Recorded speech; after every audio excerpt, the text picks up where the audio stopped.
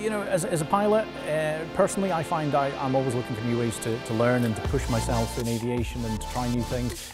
And Formula One air racing, you know, it's the ultimate opportunity to be able to test yourself against other guys, to be able to go out there and race on the course. There's probably no other opportunity out there that allows you to race so fast and so low, and to actually get the sensation of speed you get flying these little aircraft. When you're down at 30 feet, 240, 250 miles an hour, it's a real adrenaline rush.